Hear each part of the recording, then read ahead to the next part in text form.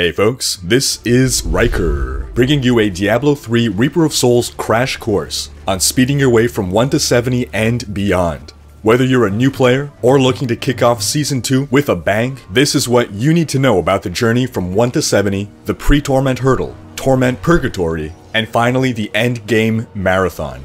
Ready to take your game to the next level? This is how we do it. Your Diablo 3 playtime can be divided into 4 phases. Phase 1, the Blitz.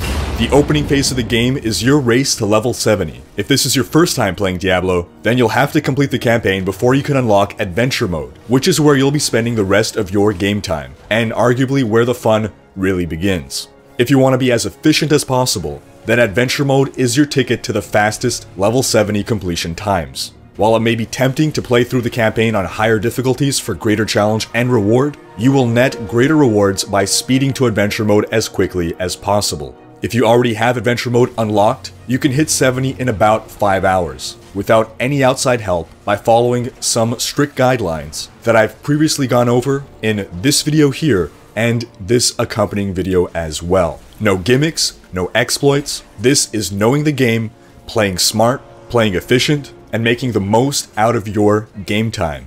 That leads us to Phase 2, the Forge. Phase 1 is where your hero is born. Phase 2 is where he's bred. Level 70 is where your journey really begins. Everything before this point was just a warm-up exercise. The first thing you'll want to do is either find or create a starter build. Click on one of these thumbnails to be taken to a starter build for the class you plan to play. In a starter build, what you're looking for is synergy among your skills. Skills that share the same elemental damage type, or that just work well together, such as by triggering each other. And before you go any further, make sure you're aware of these 4 simple game options that so many people don't know about. The most important one is Elective Mode, which gives you the freedom to assign almost any skill to almost any keyboard or mouse button.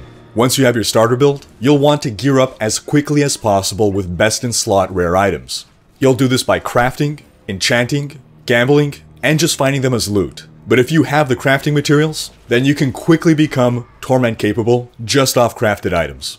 Now when we're talking best-in-slot rares, we want to make sure that you've put all the right attributes on all the right gear pieces. So follow these gearing guides here to maximize your damage and toughness. Not all gear pieces are created equal. For instance, on some you want to stack only offensive stats. This leads you to Phase 3, the Hunt. You have your basic build, you have your best-in-slot rares, and you are comfortably farming the early Torment difficulties. Now begins the hunt for the gear that will let you into the end game. Along this journey, you'll begin replacing your rares with legendary and set items. But don't be tempted to replace your rares too soon. A legendary is not automatically superior to a rare.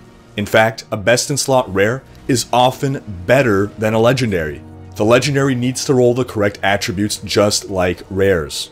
Of course, there are some exceptions to that, such as certain items that have special attributes that will help you tremendously, but those are few and far between. At this phase of the game, you want to set your eyes on a particular end game build and begin hunting for the items that build requires. The vast majority of these builds, for instance, revolve around one of the class sets. Rhykkers for Barbarian, Akans for Crusader, Marauders for Demon Hunter, Sun Wukos for Monk, Jade Harvesters for Witch Doctor, and Firebirds for Wizard. I have build guides for most of these sets, and in the future I will have coverage for all classes. As you find the pieces you need for your endgame build, do not equip them right away unless they are an upgrade to your current gear, as previously described. Endgame builds are designed with the assumption that you have all the required gear. And without specific gear pieces, it's generally better to stick with your starter build. Instead, keep the required gear pieces in your stash until you're ready to equip the full set. A starter build is more powerful than a half-assed endgame build. Now, once you do have all the gear pieces you need to take advantage of your full set bonus, at this point you want to equip your gear pieces, even if individually they are downgrades relative to your current gear. In general, even the most suboptimally rolled set items will be superior to the best rolled legendaries, because the endgame set bonuses are incredibly powerful and vastly overshadow the damage output of a character without one of these sets. Now, with your set, you're going to be able to handle Torment 6, which takes us to Phase 4, the grind. The last phase of the game is migrating into your best in slot end game gear. You have the basic pieces you need to handle Torment 6, but we're looking to go beyond that. We're looking to speed clear T6 and make Rift Guardians weep at the sight of you.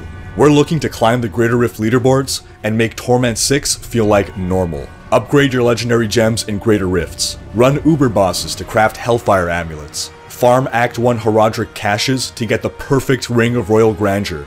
Gamble at Kadala and enchant at the Mystic over and over and over and over until you're fully decked out in perfect gear.